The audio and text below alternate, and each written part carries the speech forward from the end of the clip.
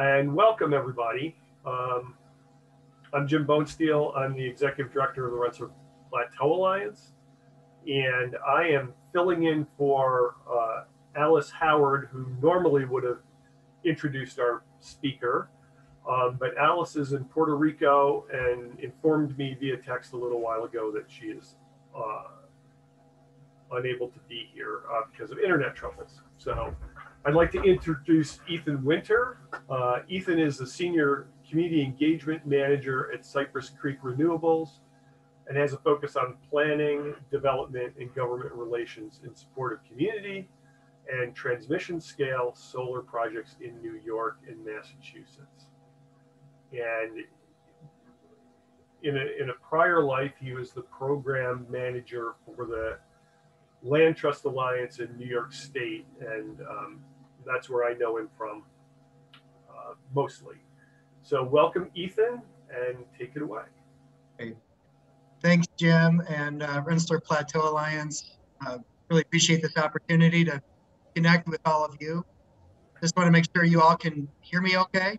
Give me a thumbs up, some of you. Great. So we're going to cover a fair amount of ground here in the next hour or so. And let me just figure out how to advance this.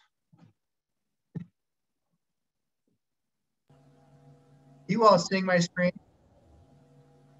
We see it, Ethan. The arrow keys might work. If you're using like the pointer, that can interfere with the clicking. Okay. Just one question in terms of how many notes we need to take. Will the slides be available later? Yes, we'll record we could probably, well, it's up to Ethan if we can provide the slides, but we are recording and that'll be available. Yep, I'll clean some things up and get them to everybody. Happy to do that. And a couple caveats here. So I do work for a company that develops solar across the country, including in New York. I'm not representing the company tonight. This is really a volunteer opportunity to share some insights, and I'm not an electrical engineer. There are a lot of things I don't know. So I basically have enough experience to be pretty dangerous at this point, 3 years into my work as a developer of community solar projects, and really hope that this can be a conversation as much as possible. Solar gets people, reacting in lots of different ways. We're not going to talk about solar right away. I wanted to set the table a bit on this tour. Alice had asked me to talk about climate trends and climate science. Again, I'm not a scientist, but I do follow this very closely. I know we have folks on the webinar here who certainly can weigh in and offer additional insights. If you're going to understand the climate trends, you have to understand energy. And that was really what spurred me to get into solar, is because I love the land. And I was watching climate change in front of me and wanted to understand how to solve for energy as much as I could. New York is leading in many ways on climate and clean energy policy. So it's important for us to talk about that. And that will lead us to a discussion around solar. And I probably have more material here than we want to try to cover, but I thought it would be useful to try to get you in the head of someone who's developing projects and give you some of the vocabulary around these projects, because Rensselaer County and the Hudson Valley will be seeing solar and is already seeing solar. And the more conversant you are in how these projects come together, I think the more useful you can be as advocates for good siting and for moving these projects forward. We'll certainly have some time to discuss some of the solar issues that are out there. I want to avoid going down too many rabbit holes here, but certainly we'll touch on some of the higher level issues. One area of interest of mine and many others is this concept of dual use solar or agrivoltaics. We'll talk about what that means towards the end. We'll also talk a little bit about natural climate solutions, which is really, an important role for land conservation organizations. But the ability of the land to sequester and store carbon is going to be strained by climate change. And so that's why, it brings us right back to energy and thinking carefully about that.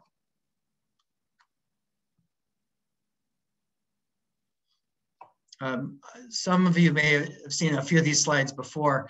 This is really captures the year or so that we've been in. In some ways, the COVID pandemic is a test of what's to come for us. With climate change, we're all going to have to make sacrifices, behavioral changes, some radical shifts in how we think about things if we're going to avoid much more dire consequences down the road. Sounds a little bit like what we've been through over the last year with COVID. The difference being that climate change is going to affect and is already affecting every corner of the planet. And there's no quick fix. There's no vaccine that's going to get us out of this. This is going to be a multi-generational thing that we have to work our way out of. So I think this cartoon really kind of highlights what's before us. And if you have any doubts, and this is really sobering, and I wish it weren't true, things are really blinking on the climate dashboard. Last year essentially was the warmest year on record, tying with 2016. And each of the last 7 years have been the warmest record on record. So, we're really in a situation here. And another way of thinking about it isn't that these are the warmest years since, some baseline. It's to think that the years we are in now are going to be the coolest years that we'll be talking about to our kids and our grandkids. They're going to be inheriting much warmer situations. So think of this as, it looks warm now, but these are really the coolest years. And if we're really going to deal with this, we have to make fairly drastic steps now to, again, flatten the curve. And some of this is going to be uncomfortable for us to really think about. Many of you are familiar with, what's happening with emissions and carbon dioxide in the atmosphere. I think this is worth sharing just because the Mauna Loa data set is so robust and it tells the story so compellingly. When I was putting this together, in February, I didn't sort of really anticipate what was going to happen in early April, which is that we actually hit 420 parts per million earlier this month for the first time in recorded history. And the COVID pandemic really had only a very modest and basically insignificant effect on emissions, as it turns out, as far as this data set is concerned. So, again, we are climbing and in the wrong direction. And another way to show this is the slope of carbon dioxide accumulation. We're again still pedal to the metal here, guys, with in essence an annual increase of carbon in the atmosphere almost 3 times what it was in the 60s. So, again, there's a real lag here in terms of emissions and then build up, and the carbon that we're talking about now, has been building for some time, and this is going to be a very significant bust to turn around. But I think, again, we have to start now, and folks in New York are taking this really seriously, and that's why we're talking so much about solar these days and other renewables. This is the graphic I share with my 4th grader, just to help her understand where we're heading. And again, it's just, if graphics and statistics aren't your thing, it's pretty easy to see what's happening with our climate over time here. And they're going to have to change the colors here as we move into later years. But the trend is undeniable. Fortunately, I think a lot of folks are paying attention. A lot of young people, incredible diversity of activists and normal people are really starting to think about how they can be part of the solution in climate action. I think this is actually a really exciting time, and we're starting to hear, I think, some pretty bold things out of the Biden administration as well. So, things are starting to perhaps really turn. But I do think that the youth are going to be leading this effort as much as anyone else. So let's talk a little bit about what we are really facing in terms of the carbon curve here. And I don't know if, I'm hoping everyone can see this okay on the screen. I realize the font is pretty minuscule. The main thing to highlight here is that most of you are going to be very interested in the role that land can play in sequestering carbon, and it is a material impact. However, by far, the most significant thing we can be doing is electrifying and greening our electricity. So by electrification, I mean moving transportation and industry in particular to more electricity-based power and powering with the greenest means possible. And that's the big blue here on top of the graphic here, how we move things down to 40% or even 60% of 2010 levels. Again, land has an important role to play, and we're hearing more about the concept of protecting 30% of critical lands by 2030. Great and important goal. And I think Rensselaer Plateau Alliance and other land conservation groups have a valuable role to play in that. I would just urge all of you to think about how you also promote clean energy and efficiency as part of your narrative around the land. Because the two really are the two parts of the coin. So if we're going to understand energy, it's kind of helpful to understand, what happens when you flip a switch. And, in general, across the country, on an average basis, you're getting your power, 62% of the power is coming from fossil fuels. And that's why electricity is over a quarter of the greenhouse gas emissions. Again, transportation is a big chunk, industry is a chunk, agriculture.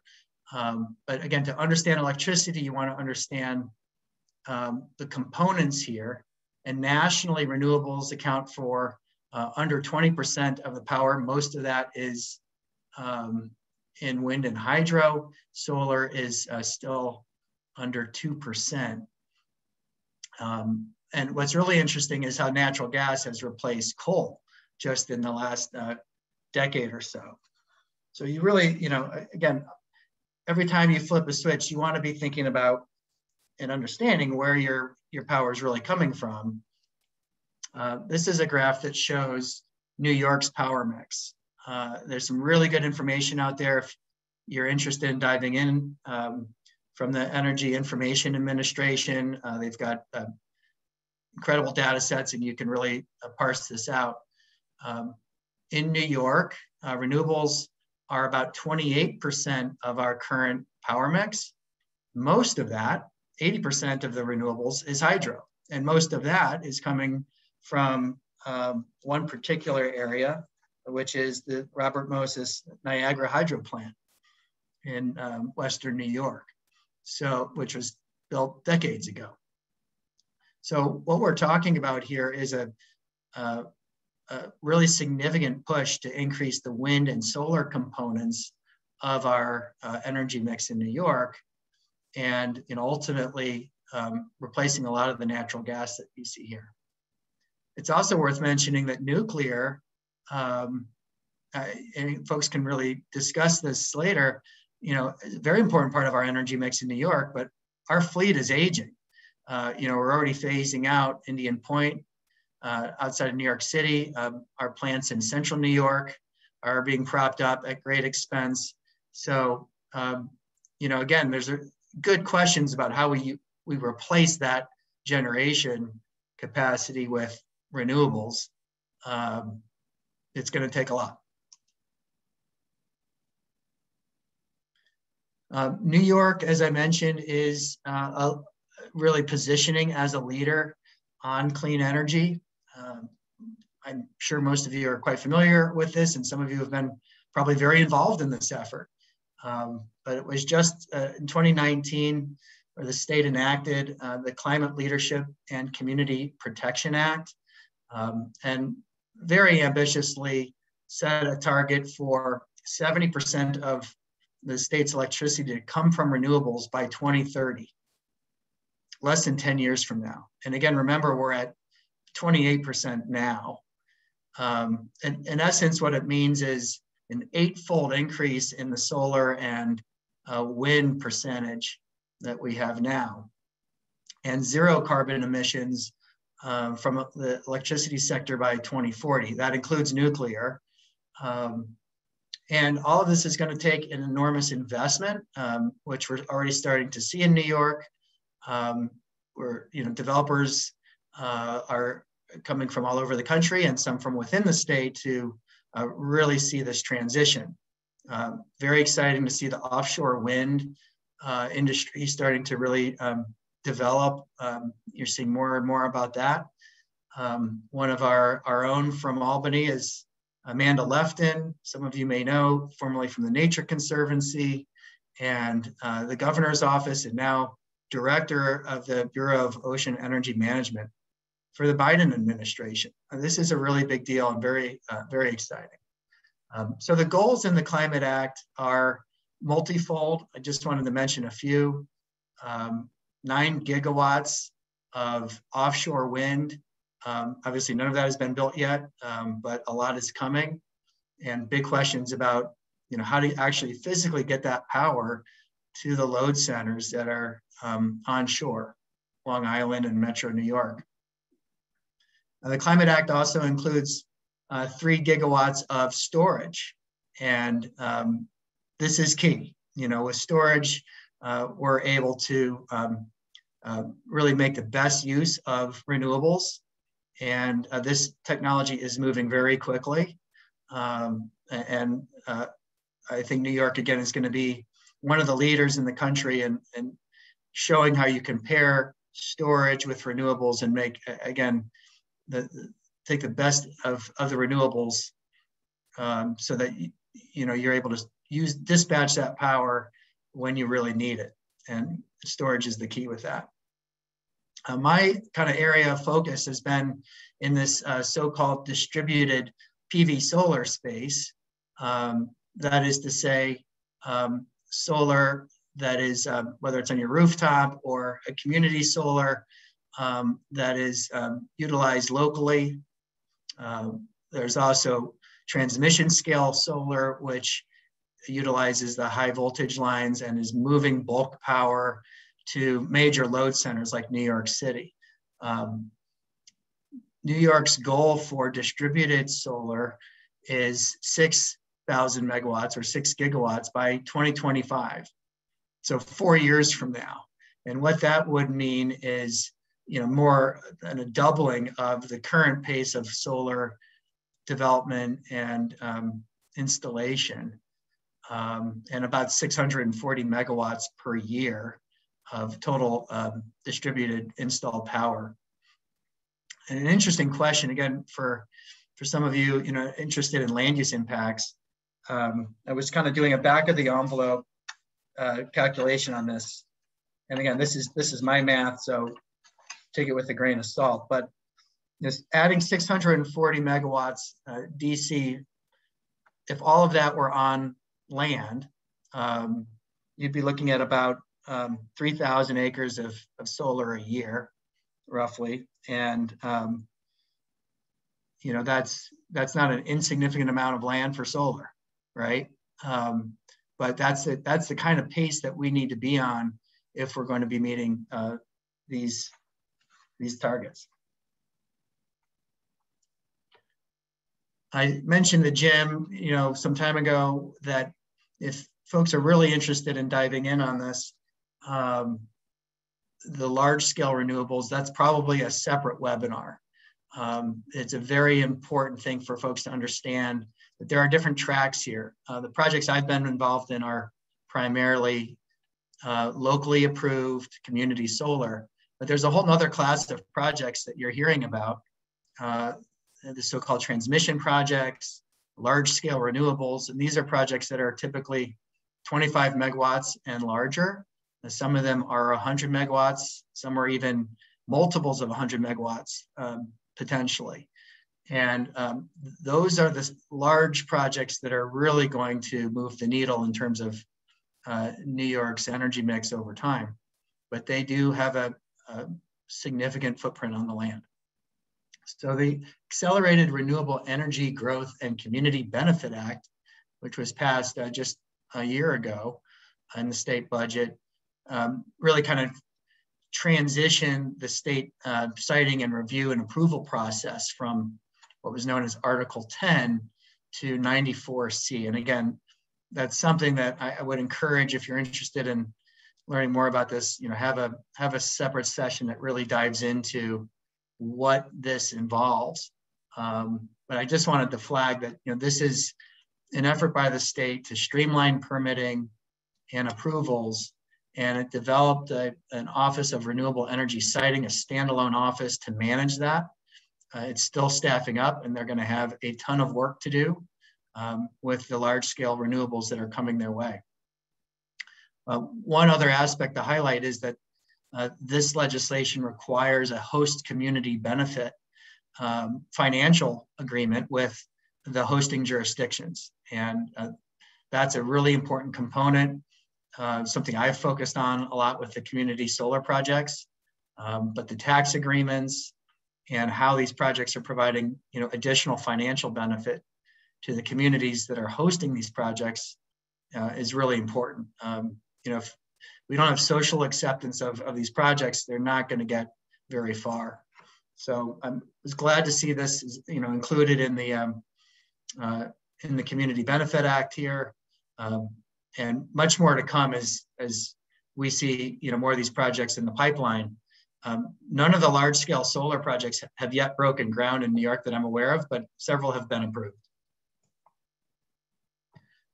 So circling back here, just to highlight again that New York is on a track for economy-wide decarbonization over the next generation. It's a really tall order.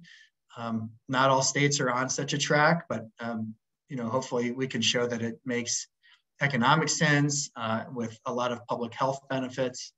And again, where we are here is in that lower right corner is where the wind and solar and hydro live. And ultimately, that's going to need to replace the orange on the top of this graph. So really significant work ahead of us, and everyone has a role to play. I warned you earlier, I'm not an electrical engineer, but I thought it might be useful just to talk a little bit about solar technology specifically, because again, we're seeing a lot more of it, and there are, I think, some misconceptions around solar. But it's something just to highlight, crystalline silicon is the basic essence of a solar cell, and solar energy. Photons are exciting electrons in the silicon and across the gradient. That creates a current, which collects, and ultimately, with an inverter, you're converting the direct current to alternating current, which is the usable energy that you see, you get out on the lines. The efficiency of these panels is progressing continuously. I have 320 watt panels on my roof at home, but the industry is already looking at 450, 500, even 550 watt panels, a year or two hence. So the good news is the more efficient these panels are, the more energy you can produce on a smaller footprint of land or a rooftop. And that's really good news. Annie had asked me to talk a little bit about end of life issues. And this is a really important consideration. You know, what do we do with these panels at the end of their life? They do degrade about 0.5% a year. And there are some good questions about how you might repurpose these panels.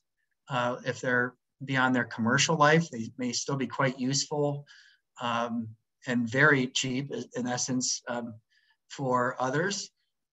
If you're going to recycle the components, right now that's still a pretty expensive process.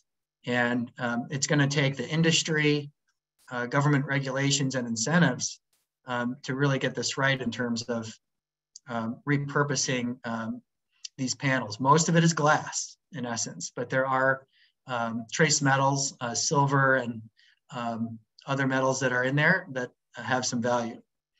But this comes up a lot in the local zoning meetings I go to. Folks ask, what's going to happen to these panels in 40 years? And right now, we don't have a robust recycling program, but there will be one because there's going to be so much material and we're going to want to recapture that.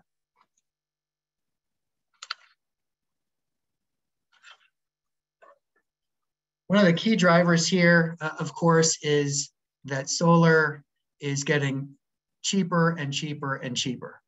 And this is really the success story of this technology. Some will argue that the declines in cost are starting to flatten out, and that's true. There's been about a 90% decline in the cost of solar over the last couple decades. And there's only so much more we can squeeze out there. But it's why solar is, in essence, the cheapest source of bulk energy right now for 2/3 of the world's population. And last year, solar was the largest single source, solar and wind, were the single sources of, largest sources of new energy added to the grid in the United States. And that's a function of market economics, not incentives, but the levelized cost of this energy is really competitive now. And it will continue to get cheaper. So something just to flag here in terms of the cost curves. We're now seeing, of course, solar on rooftops and parking canopies. These are the more expensive kinds of solar. Scale matters, but it's something to be thinking about. How do you get the most cost-effective green energy you can? And it's going to take an all of the above approach to really decarbonize our power sector. But encourage everyone to think about solar on their roof. We'll talk a little bit about why that's really difficult, actually, for a lot of people to do that. And again, there are lots of other places where we can put solar that's not in so-called greenfield development, using landfills, brownfields, parking areas. But again, all of that tends to be several times more expensive on a kilowatt basis than larger systems. This is a couple photos of projects developed by a company I work for. On the left is a 2 megawatt community solar project in Canandaigua, and one of the earliest projects in central New York to do community solar. On the right is a 100 megawatt project in South Carolina. And again, you can see the differences in scale. And it's an important question. You want to sort of concentrate your solar power plants in a particular area, or do you have a really distributed model where you've got lots of community solar, let's say a couple, 3 or 4 or 5 in every county. And it really isn't a matter of one or the other. You're going to need both. But the key distinction here is that the community solar that energy is utilized locally, whereas the large transmission projects are producing bulk power that is moved on high voltage lines to a significant load center.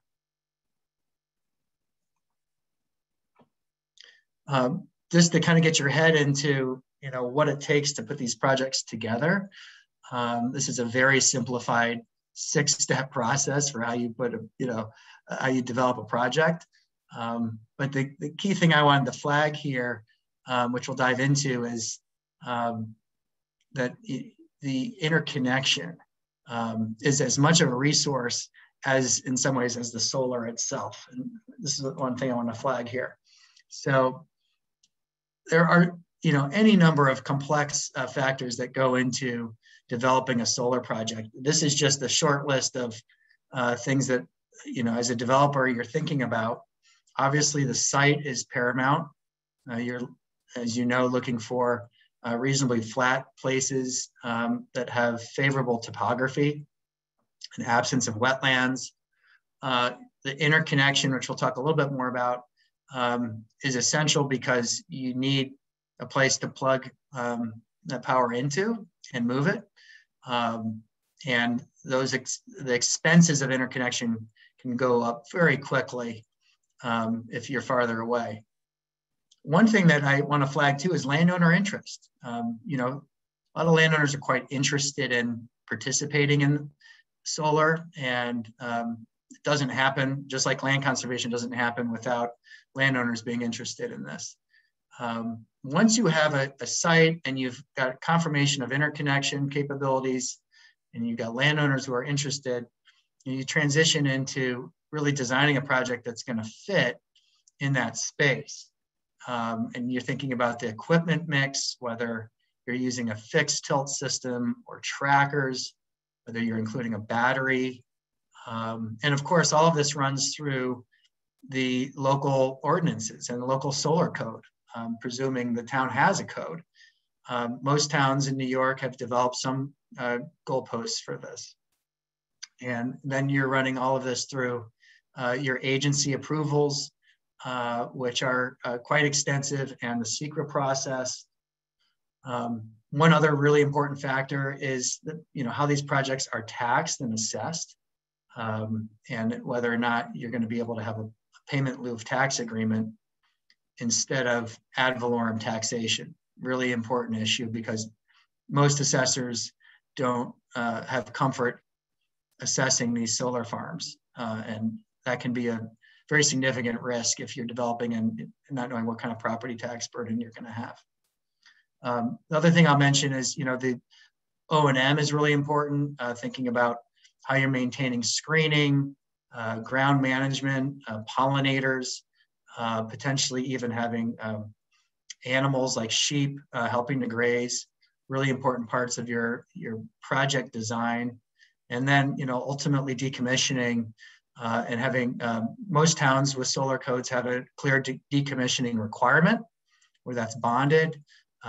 There's some sort of surety that is a guarantee that there will be resources to restore that site if for some reason the owner of that project is not able to do that.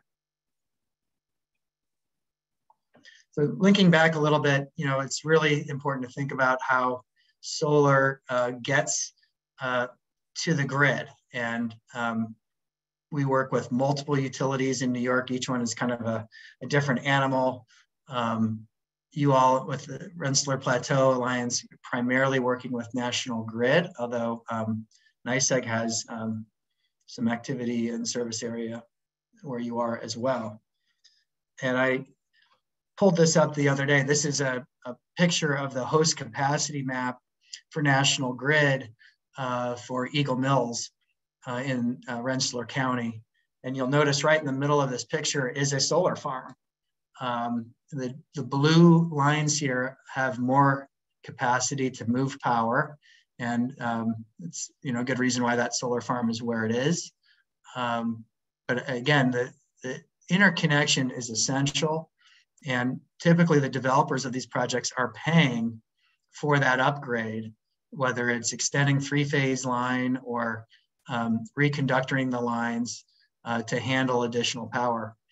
And the other thing that you have to be aware of is the substation and its capacity to handle more. Those are very significant upgrades, often running into the low millions sometimes, and it can be a binary factor in terms of whether you can build a project or not, is what the utility is requiring for that capital upgrade. But one thing to think about is the more solar you have, the more investment has been made in that local grid of yours. And that is a real improvement in terms of reliability and resilience in your local power system. This is a kind of a quick look at what is involved in a 5 megawatt project. And I think I'll go pretty quickly here, but important to just understand the components here, the panels, the fences, the screening along the public road. All of those are, very thoughtful elements of a project where the community in the approval process has a role to play in expressing, interest around project design. So I would encourage everyone to participate if you're aware of projects that are happening in your area. Attend the planning board meetings. You can really have an influence on how these projects are developed and how they look ultimately. So looking back at New York, we are a top 10 state in solar at this point, which is great, but we're nothing compared to Texas and California, big states with a lot of sunshine.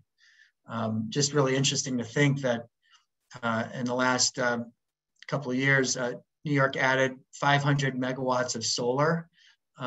Texas and California in the last year each added 6 times that. So it's or 5 times that. So we have a lot of room to grow, so to speak, in the solar world. And community solar has been really the success story for New York. This is actually a picture in Saratoga County, one of the first projects developed in the Hudson Valley in Half Moon.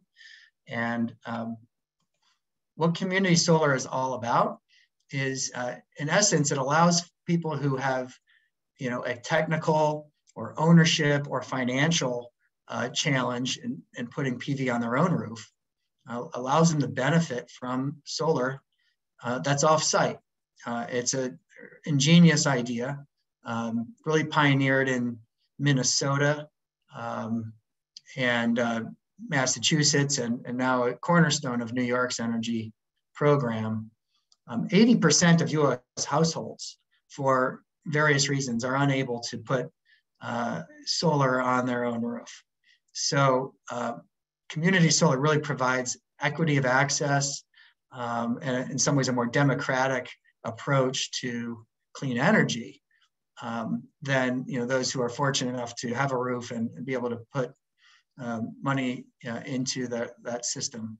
So many of you have probably seen solicitations for community solar in your area, and that's why it really allows you to reap the benefits of solar without having to put it on your own roof.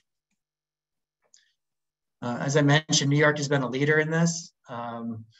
Almost 90% of all the community solar in New York has been placed into service in just the last 2 years. And there's a lot more coming with projects that have been under development for the last couple of years. And there's an enormous queue of projects in, requesting interconnection with utilities across the state, almost 5,000 megawatts. There will certainly be attrition. That doesn't mean all of that will be developed, but it does mean that we're going to see more of these projects, and really understanding what they're for, helps you, I think, appreciate, what they are. This is local power offered at a discount, and again, the energy stays right there in the area. So pretty exciting stuff in terms of the wave that's happening here in community solar, and something I've been excited to be part of. I think I'll move pretty quickly on this, but this is a graph from a organization called the Acadia Center that's really mapped out how much solar and wind would we need to actually achieve the stated goals that the states in the Northeast have? And it's an enormous number. Ultimately, almost 36 gigawatts of wind and solar, just solar would be needed to meet the goals across the whole region. And it's a sobering thing. If that were all on land, it would be in the neighborhood of 170,000 acres of solar across, from Maine to New York. That's a big chunk of land, about the size of Putnam County. But again, think about what that would achieve. It would allow for these states to, in essence, decarbonize. And this is the kind of thing that we're going to have to really think about if we're serious about meeting these climate goals. So how do we integrate this concept of solar on the land in a way that works? In the last few slides here, I just want to highlight this. There are a lot of good reasons to think about how solar can be part of a working landscape and not in opposition to farming, but supporting farming, particularly where these are in more rural areas. These are two projects that Cypress Creek Renewables developed on farms. And these were, considered part of the business model of the farm was finding some acreage for these 2 megawatt community solar facilities while enabling the farm to operate and thrive on its own. There has been, a lot of discussion about what's happening with the farm economy in New York. Dairy has been really tough for quite a while, and I think there's a valuable conversation to be had around how solar can support farming in a way that that is compatible. And this is an issue that gets, different people, reacting in very strong ways, for and against. And certainly look forward to some discussion with the group here. But there are, I've been in a number of, barns with dairy farmers who are telling me, boy, I would just love to give you 40 acres so I can actually keep farming and have something to pass down to my kids, because dairy is just not doing it for me. And I don't want to see houses. I don't want to see it developed in a way that really converts the land permanently. So done right, solar can in some ways bank this land. If it's done really well, you could even rebuild and strengthen the soils over time.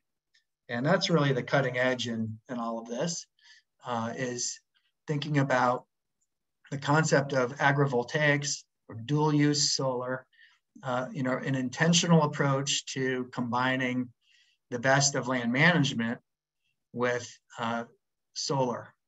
And some projects around New York are already experimenting with this. Poultry, sheep tend to work the best. Other developers are looking at native grassland restoration and prairies and pollinator plantings as a way to both streamline their maintenance costs, because you don't have to mow this, and you don't mow it very much, and it really builds the soil carbon over time. So I think this is really an exciting space to be thinking about, and ultimately it can improve the social acceptance of these projects, knowing that there's some kind of farming activity and ecological enhancement that's happening in and around these projects.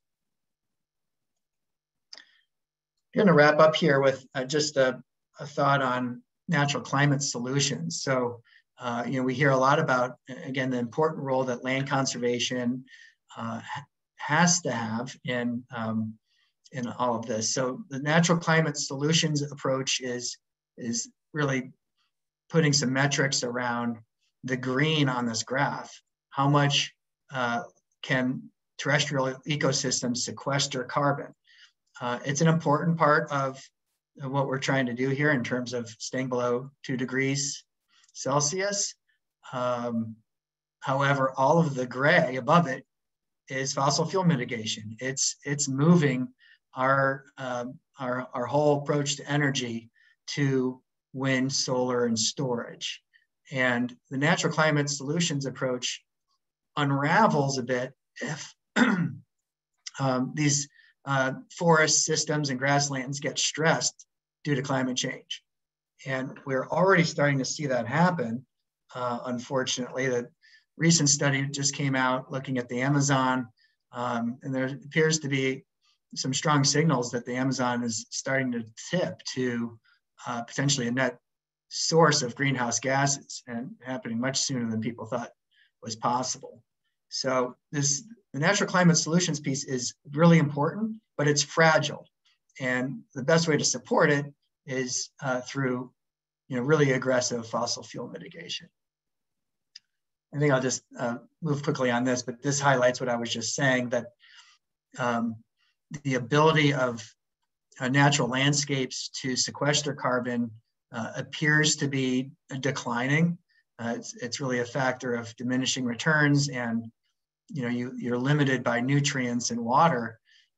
So there's only so much upside in terms of CO2 fertilization. Again, all of that points to us not being able to rely on our forests and our natural ecosystems to get us out of the carbon dilemma that we're in. We really do need to focus on the energy side of this equation. And I'll leave you with this. We're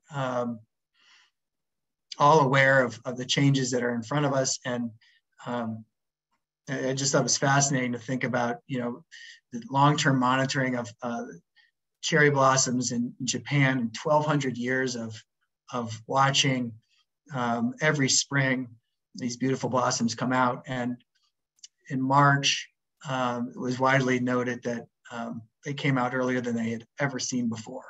So the natural systems are responding in real time, right before our eyes. And again, just underscores how important it is for us to be thinking really, really ambitiously and out of the box about how we're going to move to a decarbonized energy system, and really start making major changes in our consumption and our purchasing and everything we do. Jim, I think I'm going to leave it at that. We've covered an awful lot of ground here in the last 15 minutes or so I will invite conversation. Thank you. Great. Thanks, Ethan. That was awesome. There are a number of questions in the chat, so I'll go through them in chronological order. The first one is, I don't think you'll have anything for. It's what's the status of the flywheel storage facility in Steventown? So assuming that you wouldn't know anything about that, I posted a few links on things that I could find. I'd love to hear about it. Yeah, well, yeah, I don't know if I can offer much. It's a 40 megawatt facility, and it's flywheels that spin up on off hours and can handle like dips or surges in load. And I think it's just to flatten out the peaks and valleys when there's a demand or sudden demand. I don't know enough about it. I know they were having some troubles at one point, but from the links, it looks like it might be up and running and going. So there are some very creative energy storage techniques out there. They're not all battery. And I've been paying attention to one in the Adirondacks that's looking at utilizing some old mines near Lake Champlain. Unfortunately, some of them are really important habitat for the bats. So, again, some very challenging trade-offs here. And it certainly doesn't mean that you're putting everything everywhere. You do have to make some choices. Okay, the next one is a comment from Judy. noting that it's important to note that natural gas poisons the water in a big way. And this was in response when you were talking about the recycling of the materials and the pushback on what will happen. So, you know, everyone asks the questions about solar and the life cycle, but people aren't saying that, you know, or aren't asking the questions about coal and oil and gas, which I'm paraphrasing Judy's, but which are, you know, have issues of their own. And so she thinks we need to reframe the discussion there. You want to comment on that, or I'll go on to the next? Well, I certainly agree with Judy. Solar is new, and so it gets and deserves a lot of questions. But we absolutely need to ask what are the externalities of the other things that we take for granted. Just think about the nuclear waste, or again, obviously the externalities of our fossil fuel use. So it's a valid point. I'm quite confident that there will be reasonable measures to make sure that we're not dumping millions of panels in a landfill. Ultimately, it's going to be worth recycling that, but right now it's not, and that's a function of R&D and a function of thinking about how you're maybe adding into the price of the panels a reclamation fee, just as you do with your cans and bottles, so that manufacturers have an incentive to reclaim as much of the components as they can. All right. Maria asks, are hosting capacity aerial maps available for land trusts to use for analysis for our conservation planning? Yeah, so that's a great question, Maria. The hosting capacity map that I showed earlier is something that anyone can access. It's public. You have to register with some of the portals. Some of the utilities just like to know who's getting in there. But for National Grid, it's pretty straightforward.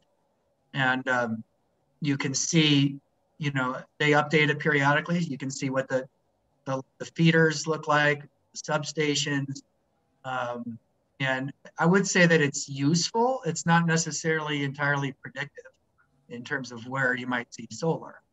But typically, the first place that solar developers are going to be looking for is a place that has some capacity. The reality right now is there are a number of places in the state that had capacity, and now there's a lot of projects that may be in that particular region, and there's an important question as to who's going to share the costs for those upgrades, whether it's across different projects or what have you. And that's something that is going to be worked out with the state and with the utilities, and it has to, because otherwise you end up with a real bottleneck of a pipeline of projects that really can't get onto the grid. Massachusetts had this issue where they opened up a lot for solar, and then very quickly the utilities got swamped. Now they're trying to fix that. Yes, those maps are public, and if you just Google National Grid hosting capacity map and register, you should be able to access.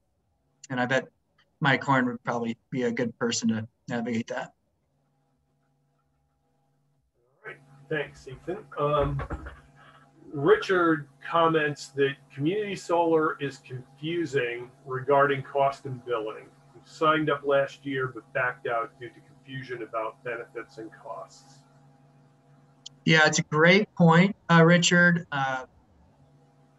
The state has passed a consolidated billing measure that should put that on one bill. Because it can be confusing to get two different bills and to try to reconcile that. So there have been measures to try to put all that on, again, one bill so that you know what your credit is and you don't have to compare statements. All Right, and Michelle says that she's at a sorority house with girls gone in the summer. How will this affect use of solar? I'm not sure I understand the question, but it sounds interesting.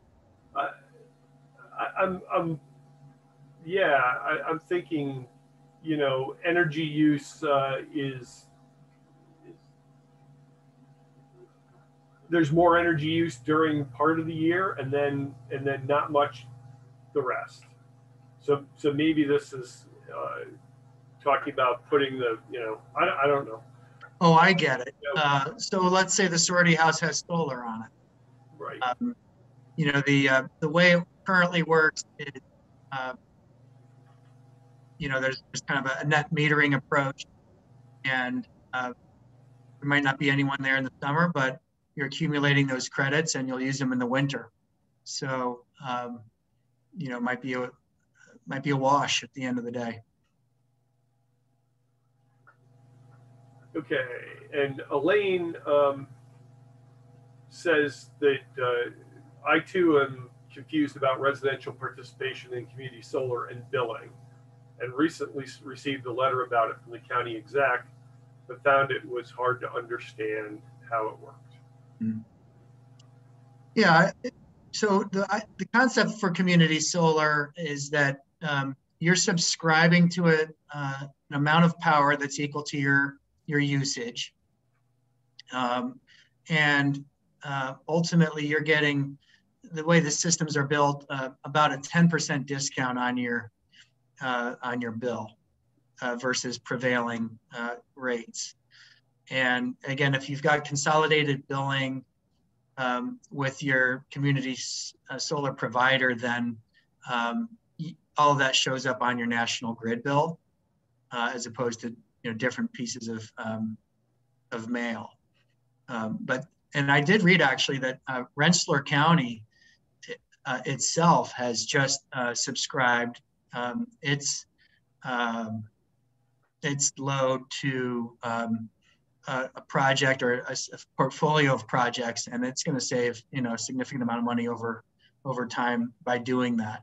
Maybe one of the first county governments that's really done this in New York. Right. So Bonnie's asking if we can just ask our questions live, and I guess what I'll say is I really like the chat because everyone gets to ask a question, and they, you know, their questions are answered in order.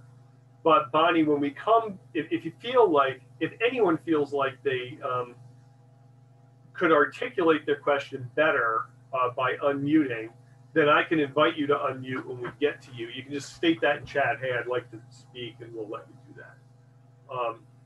But next question is it more, from Kara, is it more effective if a homeowner can do individual solar on the property or to connect with a community project?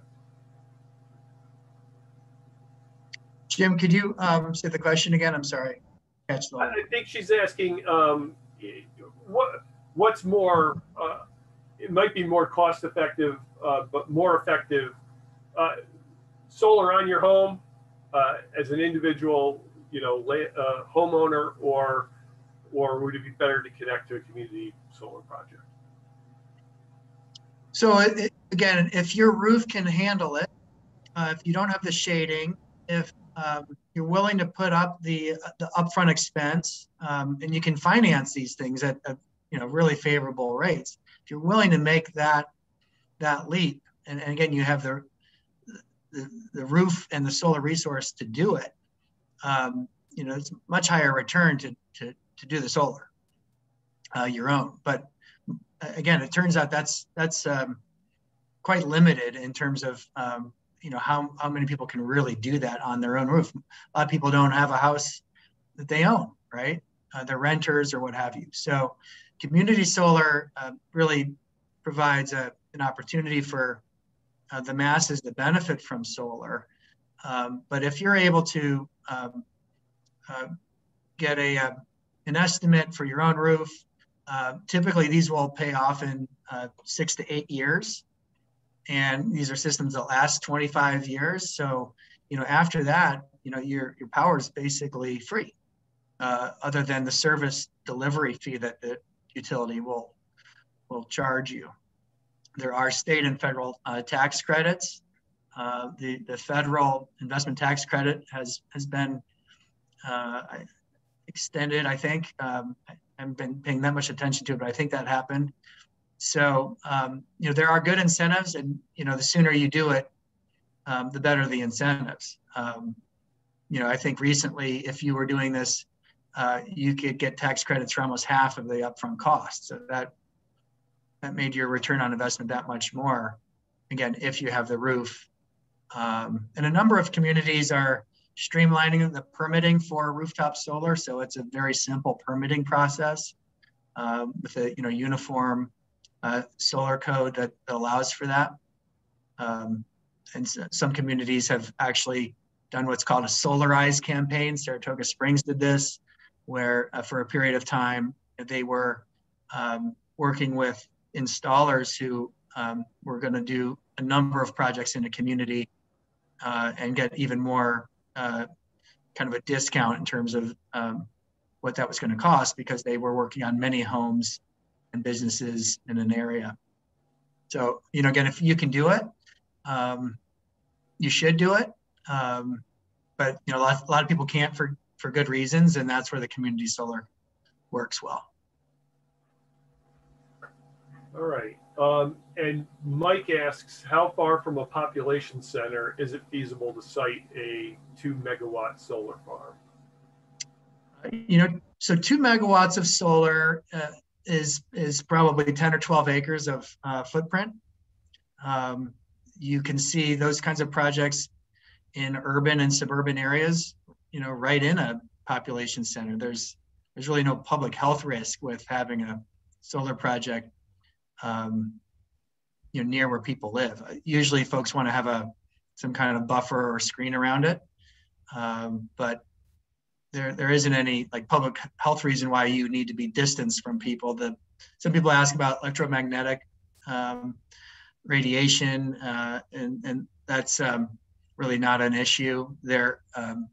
Where the transformers and inverters are typically in the interior of the projects, and there's no sound or EMFs that are going to impact people on the outside of the project. So, Ethan, I got distracted by looking at the next question. Did you answer how far away would it be feasible to transmit from that to community in your answer just then? Oh, maybe I misunderstood the question. How far from a population center is feasible to site? In other words, so I think he's looking, how far away can it be and the power can still get there? Yeah. So this is, a little confusing, but where you have a community solar project, it's distributing to the local grid, and you not necessarily, if you're subscribing to a community solar system, you're not getting those electrons. They're kind of fungible, if that makes sense. So the solar farms are contributing power to the distribution grid, and you're getting a credit for that. But you're not sort of getting those electrons exactly. So the key is how far away is the interconnection, and if you've got a 3-phase right there, your population center can be far away. It doesn't, it can be another part of the county, and that's okay. The way things are working right now in New York is you have to subscribe to a community solar farm that's in the same utility zone. So National Grid's a pretty big utility zone. Typically, the subscribers will be recruited close to the system, and they try to get it as close as they can. But it doesn't have to be. It just has to be in the same utility. Now, I think I moved very quickly through my slides, but there's a very important issue, which is that most New Yorkers live downstate and don't have access through their utility to community solar. Con Ed customers have a very limited amount of community solar relative to those of us who live in upstate New York and are serviced by National Grid or NYSEG or some of the other upstate utilities. So this is a real equity issue. We've got actually a lot of community solar up here, the population center in New York City can't access that unless you have what's known as cross utility crediting, and that's something that people in Albany are really talking about. You really force the utilities to allow for customers in New York City to be able to, in essence, subscribe to a solar farm in the Hudson Valley or even farther away. All right. Bonnie comments that Vermont has land use laws that prohibit solar farms on ag land. At UVM, they're working with panels that can be mounted straight up that will serve as fences on ag land. Yeah, I mean, it does touch on the issue of trying to preserve the most important productive soils. In New York, there are a number of communities that have restricted in their solar code the kinds of soil or farmland classification that you can develop on. And if it's in an agricultural zone, they might limit the lot coverage ratio and things like that. So, there are things that local jurisdictions can do. The state has not prohibited that per se, but Massachusetts has done that. I think it's very, it's not a good idea to be trying to put solar on land that's been permanently protected under, a conservation easement. Typically that doesn't work with the easement anyways. But I think it's an important issue. There is a process in New York. If the solar is on land that's in an ag district, you go through a notice of intent process with Ag and Markets, and that agency does require certain standards for construction and remediation if you're going to be on prime soils. And if you're impacting more than 35 acres on a project, this is a new standard that came out, I think, last summer or last fall, then you'll have to commit to a mitigation sort of formula that's based on how much of that land you're impacting. So there is a mitigation regime in New York on this, and but not a prohibition. Great. Don comments that he recently built a solar carport in South Troy, designed by TAP, Troy Architectural Program. And if anybody wants to know about it, they can look in the chat for his email and contact him by email. And the next question comes from Bonnie, and I know Bonnie asked earlier if she could ask her question live. So, Bonnie, I'll give you an opportunity to unmute and ask if you'd like to do that. Jim, it's all right. I already typed them all in the chat. No worries. Okay. All right, good enough. So how does a landowner know if a person approaching them to rent their land for a farm is legit? I'm told some companies are tying up lands with rental contracts with no intention to build as a way to force out competitors. Well, I will say there's lots of competition out there for good sites. I don't know of folks who are doing that just kind of for sport. If you want to know if a company's legit, certainly you're looking at their track record, asking them if they have projects that they've been able to develop, if they have references that they can share with you in terms of landowners that they've worked with. That's essential if you really want to dig into it. And understanding where else the company works. There are in some cases you've got folks who are acting as a middleman, so to speak, and they may be trying to line up leases for developers, and in that case, there's a bit of separation between someone knocking on your door and the actual company that might end up holding the lease, and you want to look carefully at that to make sure you know what you're signing up for. more and more there are attorneys in communities who have experience looking at ground-mounted solar leases, and would certainly encourage everyone, if you're interested in doing this, to make sure you have an attorney looking at that lease. They are negotiable, and you should always, have someone with some expertise looking at these and helping you understand the terms. So Jeff asked a question that I've wondered about, and I'm sure there are issues in doing this, but he asks, how many acres of shopping mall and warehouse roof are there in New York State? And this would be a better location for solar than farmland. So I don't disagree with that at all.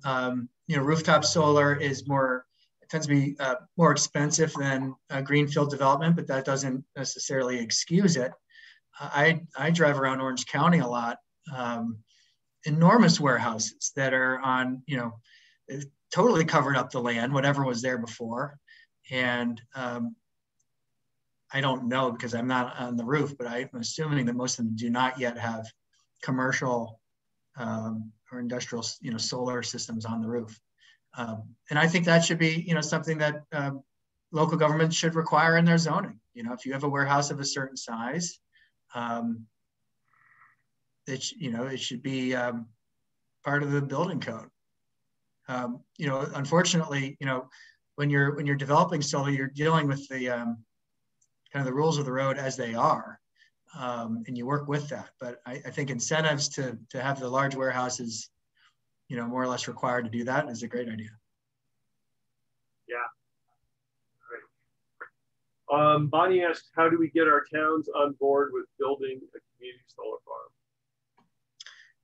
Have them talk to the city of New Paltz and Kingston. There are a number of communities in the Hudson Valley that have done RFPs for solar on landfills. Saratoga Springs has done this, and getting a competitive bid process allows you, and of course that's what they would do.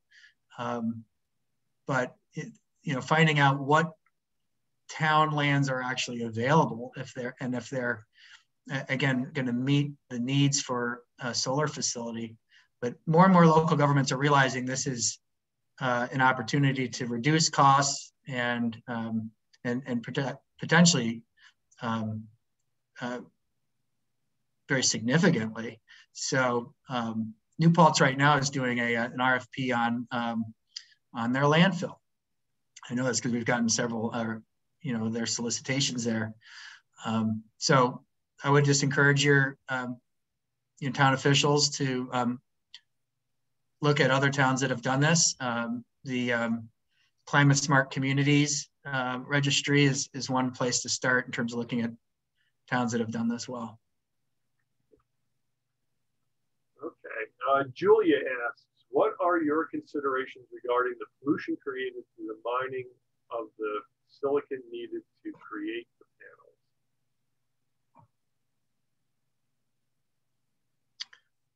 panels? Yeah, it's a good question. Our energy use is not without impact. The silicon is, it's basically, it's a very pure material. It does have to come from someplace.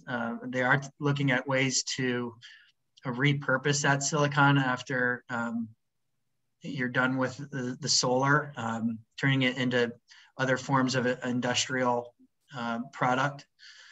And I'm not that familiar with the pollution or mining impacts of silicon per se. I think we have to be really aware of the alternatives here. So what about the natural gas in New York? 37% of our power in New York is powered by natural gas, which comes from other states largely. So that's someone else's backyard that has been fracked, and we're enjoying that natural gas.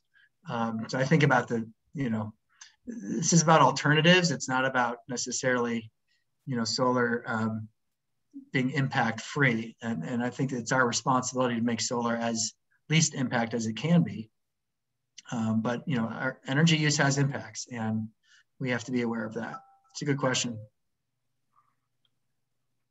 Mike asks, in agriculture communities within small populations, would NYSEG or National Grid invest for community solar farm? Well, so I will say that most of the community solar in New York is in National Grid and NYSEG territories. The strong majority of the projects that are in operation, there's almost 400 community solar farms in operation in New York right now. I'm sorry, I had to move so quickly through those slides. And of those 400, again, most of them are in NYSEG and National Grid territory, with Central Hudson, having a smaller piece. But yeah, that is happening now. Now the utilities aren't investing in the community solar per se; they're kind of accommodating it, and we work very closely with the utilities because ultimately we're adding power to the grid that they're managing. So Ethan, it's 8:20. There are still more questions in the queue, like 5 or 6. Okay. Do you want to keep going, or do you... Well, this is up to you, Jim, and everyone who's on the call. If people want to talk a little bit more, I'm happy to stay on for a few more. Yeah, sure. I'm happy to stick around, and I suppose folks can sign off as they need to go. So Jim asks, rather than walking us through the convoluted billing, can you just comment on whether we should expect to pay a little less or a little more per year on community solar as compared to conventional National Grid? Yeah, and that's a great question, and I should have been even more clear. The state requires that there be a discount for community solar subscribers, so you will pay less. I think that the state requirement is 5%. Most community solar projects are designed to target 10% savings. All right. And James asked, do you know any examples where property owners and solar developers see desirable ways to work with land trusts on long-term or end-of-life conservation easements? This could help preserve ag soils for future reuse. Who asked that? That Mr. Savinsky? It was, yeah. There you go. Well, I mean, that really is, Jim, that's the rub. Like, let's figure this out. I think it's a great concept, and it's going to make us think, really differently about what long-term conservation is all about. If we can think really long-term, these projects may be borrowing the land for 20 to 30 years. We don't really know what kind of energy we're going to have available a generation or two from now. And the nice thing about solar is, in general, you're using posts, the racking goes straight into the ground and then it comes straight out. And so, unless you're using concrete footers, which most of these projects are not, unless there's some real reason to. Now on landfills, you will have to be on some kind of footer, so you're not puncturing the surface of the landfill. That's different. But if you're in a field, you're typically tapping those posts straight in and they come straight out. And if you've managed the site well, you have your land back. I've not seen evidence, and sometimes this does come up in zoning meetings. People ask if these systems are leaching toxic material or heavy metals into the ground. I haven't seen any studies indicating that happens. It should not happen because everything is contained within the solar cell itself, which is a glass sandwich. So you should have productive land. In some ways, this is a way to fallow land. Very interesting study, which I could share, Jim, with everyone after this, that looked at, it was a model, but looked at 30 community solar facilities in the Midwest that are now in commodity, the land was commodity agriculture, so row crops. And they modeled what would be the ecosystem services benefits of that land if you took it out of, in essence, commodity agriculture and moved it into solar. And sort of conventional solar with turf grass versus what I'll call solar plus with, grassland restoration techniques. And what they found is even turf grass replacing commodity agriculture had real benefits in terms of the soil. But if you go a bit farther and you're really talking about native grassland restoration around the arrays, you have enormous benefits. And that I think would be a cool place for land trusts to get more involved. Yeah, that's great. You're going to share that, you said? That Yep. study? Yeah, Okay. I'd be happy to. It just came out last month. Thanks. All right, and Judy asks, can you talk again about how solar can help support farm viability? We lost 2,000 dairy farms in 5 years. Yeah, what I hear from farmers is, if they have the land base, this allows for diversification. Typically, the way a lease works is it's annual income with an annual escalator that sort of follows with inflation. So, $40,000, $50,000, $60,000 a year for a farmer, with all the property taxes on that solar ground being paid for by the project operator, it means that you now have some real ballast as a farmer financially. It does mean that you're not farming that 40 acres anymore. Instead, you're lending it for solar, but you now have the ability to, have, some financial means to weather, whatever else happens on the farm. I think Judy's question is also getting at, how can we really integrate even more agricultural activity within the systems? And that's something that I think a lot of folks are looking at. If you're interested in learning more about this, check out an organization that was founded in New York. It's called the American Solar Grazing Association, ASGA. And they're a terrific organization, very entrepreneurial, looking at how sheep grazers can participate in a meaningful way and helping to take care of these projects and build that part of the farming sector. And some really creative work happening there. The next one's from Richard, and I'm not sure if this was a statement in response to something that was said earlier, but he says NYSEG customer in Steventown could benefit from community solar in Western New York. And that it might just be a comment when you were talking about the, buying the service, not the electrons. I don't know. So, okay.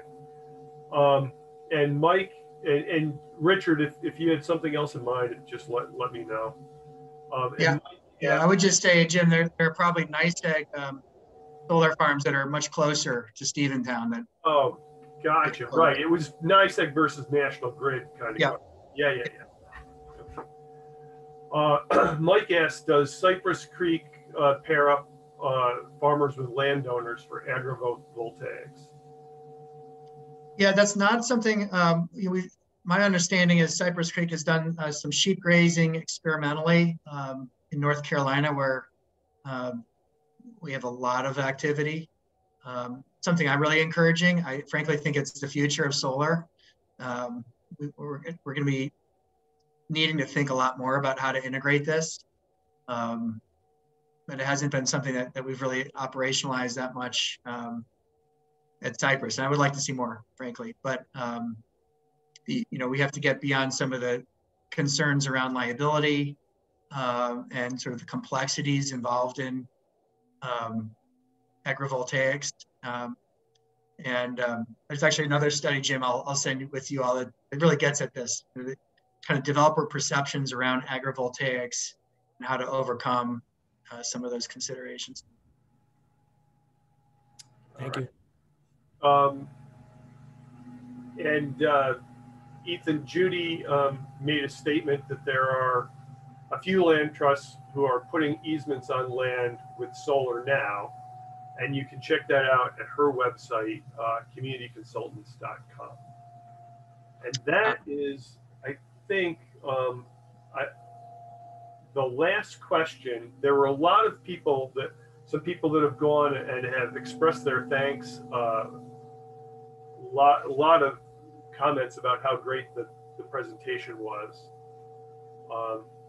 And I thought I just removed you from, I had you spotlighted so only you'd show up, Ethan, but I removed that just in case Judy wanted to say something in relation to that, and then we can wrap up, I suppose. So great, absolutely great presentation. And this is, I think, one of the liveliest discussions that we've had after one of these lectures.